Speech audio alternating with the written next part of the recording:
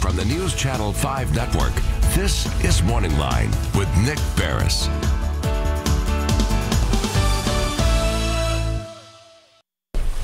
Good morning, everyone. Thanks for joining us on Morning Line. Nick Barris here with you on a Tuesday. I hope you will join in the conversation this morning because we're going to talk about something very important to the city of Nashville.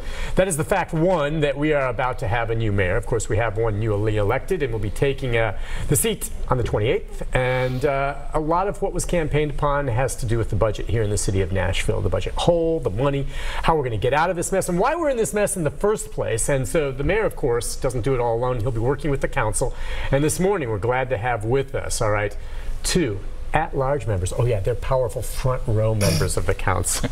I didn't mean to laugh. Sorry about that. Bob Mendes, good morning to you. Good morning. Good to see you again. The newbie here. Yeah, the new Well, not guy. really. Yeah. Steve Glover. Good morning to you both, gentlemen. Thank you for coming on. I really do appreciate you coming on. I guess, you know, time of transition. Would you say it's kind of exciting? In fact, the sense that there's going to be some change in transition, which do you think that's a good thing?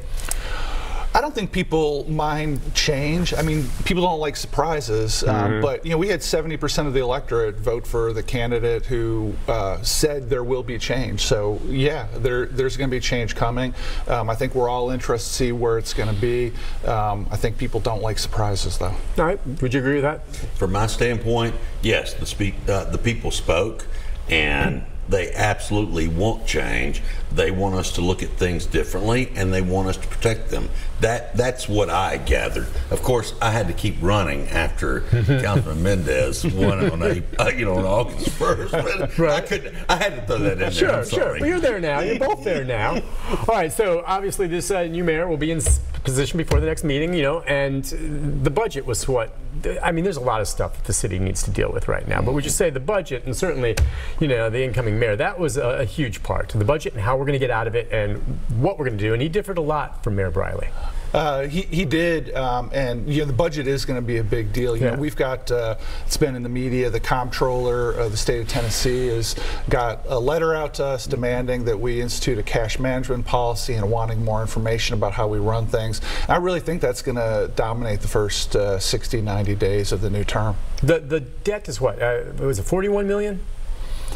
We wished yeah. it was 41 million. How much is it? I mean, how much is it? Well, it depends on which number you're really looking at. Yeah, What I do mean, you- it's in the billions. Bill, I mean, Yeah. Oh, what do you mean? All right, the billion. All right. So what was I referring to? The budget is. I'm sorry. Yeah. There's the budget that got approved by the council. Mayor Briley's budget had $41 million worth of revenue from selling off assets. Okay. That is not there. That it seems very likely that at least 30 million of it will never happen. There's never been council support for it. I don't think there's council support now. And Mayor Cooper has said he's not going to pursue the sale. This is of the parking privatization. The parking. Cooper said he wouldn't do that. And so that 30 million worth of revenue isn't going to happen. And the comptroller of the state of Tennessee and everybody else should be interested to know, okay, where do you cover that $30 million from? I guess that's what I meant. Now, in terms of, if you would just give it perspective, why is it, and you know, for the general public maybe following this, and you know, a lot of this is details you guys are up to speed with, maybe they're not. Why does the state pay attention to this? Why is it important, do you think, that we not be billions in debt?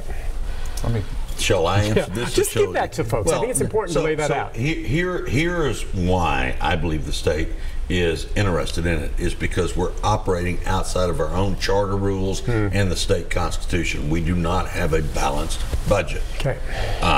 We could have dealt that, and if I may, congratulations, Councilman Mendez, Chair Mendez.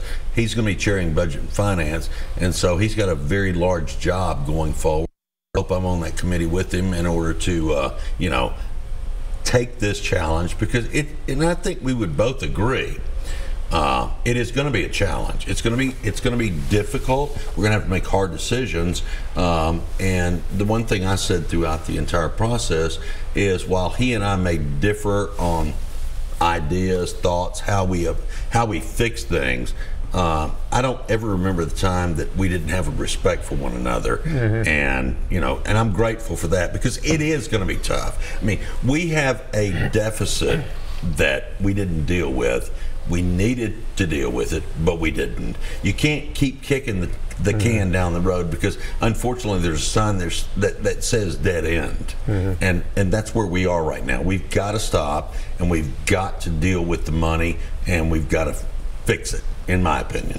Yeah, I mean, the state of Tennessee controls all the finances of all the municipalities in the city, and if you get too far outside the guardrails, the state comes and tells you to get back into the middle of the road and follow the rules on finances. And you know, we're building budgets. I mean, this is stuff that a lot of us in the council have been saying for a few years. We're building budgets on selling one-time assets. It's the same thing as balancing your family budget by selling your boat, selling your stereo, selling your dog. You know, it's not long term. It doesn't work in the long run.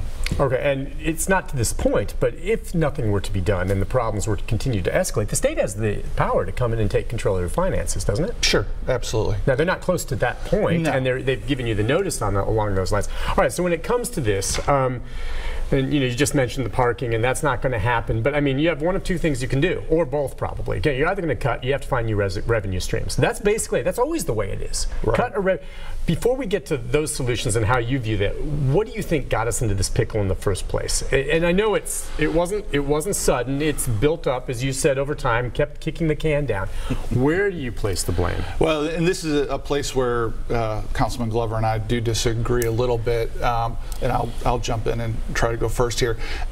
We are deeply out of step with historical practices on setting a property tax rate, and like strongly out of place. And we've got the lowest tax rate in the state of Tennessee. We've got the lowest tax rate in the history of Metro, and the numbers would tell you that we're choking ourselves off from revenue. The only people not making money off this boom is the city of Nashville. There is another component. The other component is that investing in downtown has not been transparent over the last 10, 15 years, and that causes distrust about things. And so both parts play a role in it, and unfortunately, I think for the downtown part, it took us 10 or 15 years to get into this level of not being transparent, and it's going to be hard to snap fingers and make it go away in a couple of months. He and I do disagree. I mean, we've got more revenue than we've ever had in our history. I don't think we've managed it properly. And this is where, and again, this is where we have the respect for one another. You know, raising taxes is not the alternative in my mind until we sit down and analyze every penny we spend. And if we have to raise taxes, we need to go and sell it to the public. And when I say sell it, they need to make sure they understand exactly how we're going to use it. Now, state law also dictates how we do that and how it works, just like the school board. We give them X number of dollars, and then they go do what they want to do, because the state is very clear on what our role is and how we function with regards to the money. I don't think until we finish cutting what I'll call the excess spending, and until we actually grab every aspect of every penny we can save, I don't think raising taxes is the right way to do it. And that's right. That's where we disagree. And just two quick points about that. One is the city has, over the last several years, cut $30–35 million worth of expenses. So there's no getting rid of extra paper clips and trimming fat around the edges. There's not a ton of fat, in your opinion. Okay. And the other thing that's important to understand is, for where the mood of the city is, of all the incumbents that voted for a property tax increase, everybody won except for one. And of the incumbents that lost, 4 incumbents lost, 3 of them voted against the tax increase. So I know I respect Councilman Glover's position, but across the board, the council, people who were in favor of the tax increase won, people who were against the tax increase lost, and that's where the mood of the majority of the county is. If it takes, obviously people want to cut the fat, obviously people don't want to get overcharged for downtown, but at the end of the day, kids are going to school in trailers, and we can't get firefighters and police officers paid what they need to get paid, and that's not something where we've got time to study the heck out of it. If we need to fix it, we need to fix it. This is going to be a good conversation. This is excellent. I'm learning so much. You guys are great. Fun. Listen, we'll take a break. When we come back, we do have the phones up here if you want to join in the conversation, 737-7587, or sit back like me and listen. We've got some other things we're going to touch on, obviously, as we make our way through this, including what some of the options are moving forward and what they think they'll be able to do with our new mayor. So we'll take a break. When we come back, more of our conversation with the two at-large members on the council, as well as taking some of your calls.